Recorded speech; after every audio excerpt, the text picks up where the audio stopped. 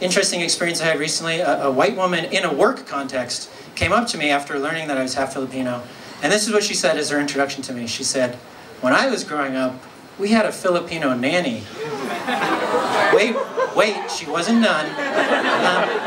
When I was growing up, we had a Filipino nanny, and my brother got her pregnant. Okay. Yeah, let's pause a bit.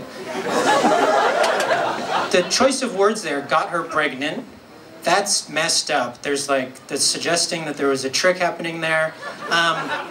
But what's really messed up is if you know about the live-in caregiver program that brings a lot of Filipino women to this country to raise children, they have to stay working with the same family for several years in order to be considered to be a permanent resident. So that means they have to stay silent. They can't complain a lot, and they're subjected to a lot of abuse. And so there's thousands of women here who have for years been raising children, and their demands have simply been that if we're good enough to raise your kids, we're good enough to live here. I think that makes sense. But actually, just this week, this government changed laws to actually make it harder for these women to become permanent residents. And it's not actually an outlandish demand, because this very thing is granted to people who are deemed skilled workers. So you can actually come here from another country if you're deemed a skilled worker and become a permanent resident right away. What is a skilled worker? So I looked this up. One of the first things that shows up on the list of skilled jobs, actor/comedian. Okay. Don't get me wrong, I appreciate the flattery. If I mess up at work, I don't know, I might spill a drink. Some of you might not have as good a time. If you mess up when you're raising children, that kid might grow up to like become a racist. Or like, even worse, like become a racist and then become the Minister of Immigration.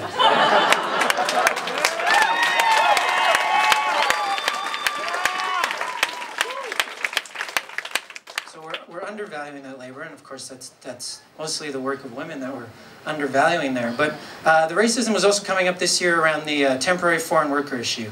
So for those of you who saw that, that was some people in Victoria who were initially angry because some Filipino folks as temporary foreign workers were here working in a McDonald's, and apparently there were some teenagers there who wanted those jobs. And there was a big uproar. The thing that, again, to me is the signifier here is the language that's used. So everyone who's getting angry was saying that these immigrants are stealing our jobs. So again, steal is really strong language, and obviously it immediately forces us to assume that this person is somehow a criminal, when in fact they were here legally doing this work. And also, you can't steal a job. I'm pretty sure it's physically impossible. At best, you might be able to like get in there and work that job for like 10 minutes. But then they're gonna get you out of there. I mean, to be able to steal it and like hold it down 9 to 5 for like 2 weeks, and then also convince the management to like add you to the payroll. Very logistically complicated. So what I was thinking about that idea, and I'm also into making films, and I'm working on a screenplay for a feature film. It's an action movie. It's a heist movie about a ragtag group of Filipino people who are plotting to come to this country and steal a whole bunch of jobs. I quickly want to run this script, the outline by you, just to see what you think. So in the opening, they're all gathered in this basement somewhere in the Philippines. There's a bunch of them, and they're like plotting. And there's the leader, Francisco, and he's like, okay, yeah, we're gonna get over there, and we're gonna roll up in the van. I've been casing out this guy's place. His name's Burger King. He is loaded. We're gonna roll up in this van. Philomena, you're gonna jimmy open that door. And then we're just gonna get in there and clean the floor. And toilets and take out the grease traps, you know, just like working.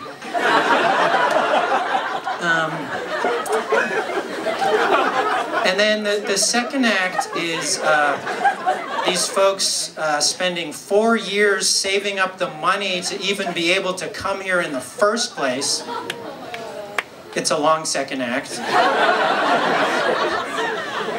But then it happens, and they get here.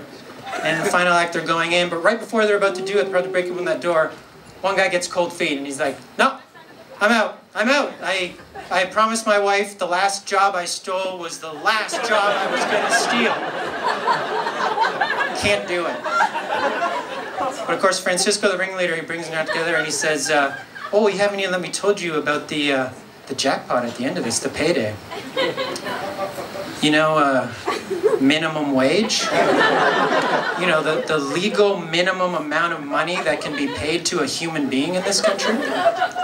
Well, if we play our cards right, we're going to be making minimum wage. Thank you for having me.